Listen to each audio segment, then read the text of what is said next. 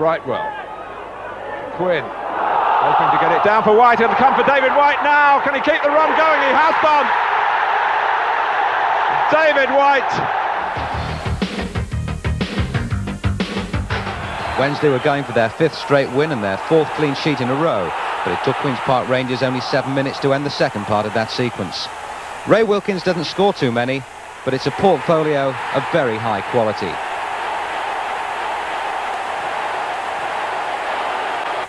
A minute to go, and Wednesday preserved 3rd spot in the First Division when David Hurst wriggled around to tee himself up for a left-foot special. Hurst 4th in as many games. The Hurst for England campaign gathering even more momentum.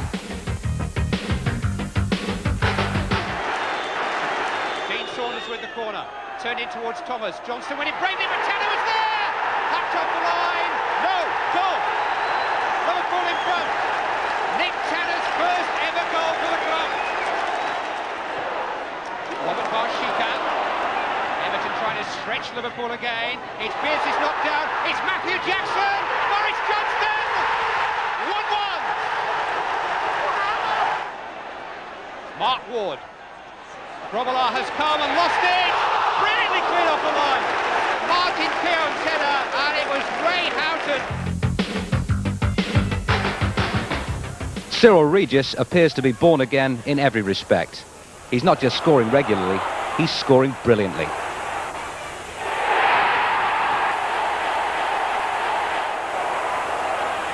Villa's second was all about 2 passes, one that happened and one that didn't.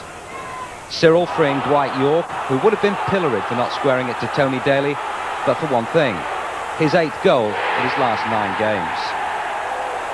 Southampton, having drawn the previous 3, staged another late bid for a point, but could only manage a consolation header by Alan Shearer. Some consolation, they're bottom of the First Division. Spurs have lost more home games than any other side in the First Division, but give them the room to play and they're capable of outsmarting anyone. Goal of the day contender Paul Allen finishing off an incisive move. Norwich are in one of their unproductive spells at present, 1 point from 5 games. Into the second half, and goal number 21 of the season for the First Division's top scorer Gary Lineker. No one does that sort of thing better than Gary. Naeem from Paul Gascoigne range, Spurs winning it 3-0.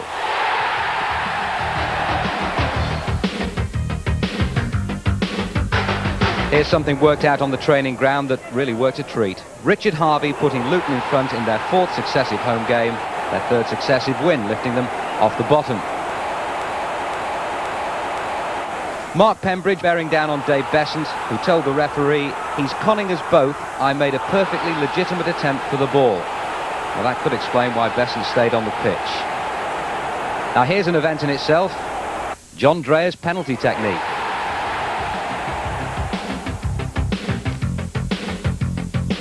Here's another cute free kick. Oldham caught napping by Clough and Keane, and possibly by Stuart Pearce turning up like an uninvited guest. The man's full of surprises. Now that gave Oldham the worst defensive record in the First Division. But no one scored more goals at home. Milligan to Sharp, and the first of 2 delightful headers to set up victory. The second from one of their scorers in the 6-3 Boxing Day spectacular against Manchester United, Paul Bernard.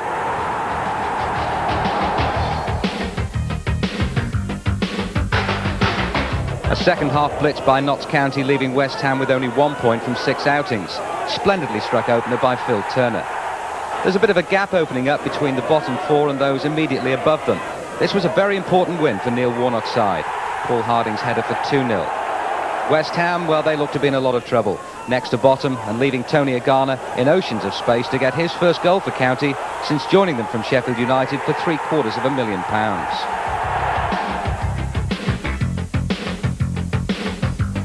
As for last season's great escapologists, it's only 1 win in 6, but a peach of a goal set up by Agana's old sidekick Brian Deane and headed home by Jamie Hoyland. Palace have been finding points hard to come by of late, but they'll take heart from Marco Gabbiadini's 6th goal for them.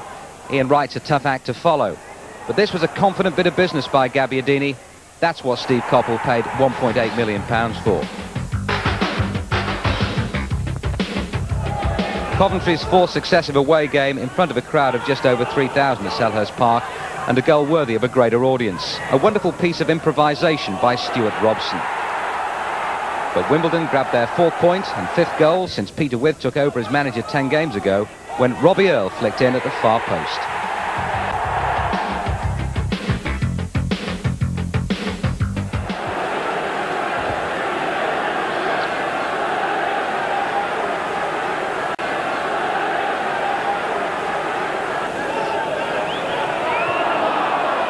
Webb, it's in there, Neil Webb. That was allowed to go a long way across that Leeds United penalty area. Lukic must have seen it very late, but Neil Webb, in the opening minute of the second half, has put Manchester United in the lead.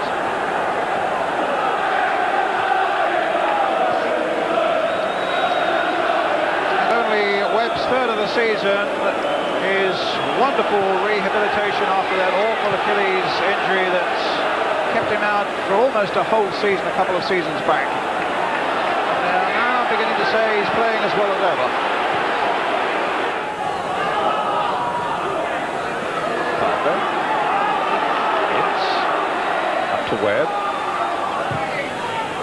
Not a good ball by Parker, but rather fortuitously it came just for a moment at any rate to McClare, but here's Rod Wallace taking it up again for Leeds, looking for this equalising goal. McAllister coming on.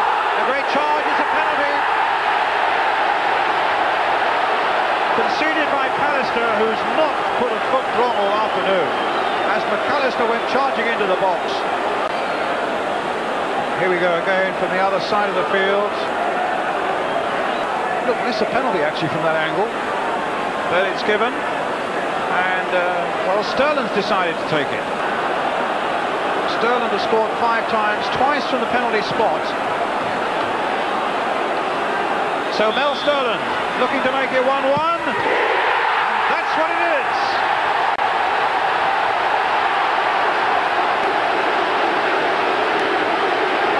Well, his nerve held superbly, and the joy of the Leeds fans is unrestrained. Excellent penalty there by Mel Sterland, sending Schmeichel the wrong way. 1-1.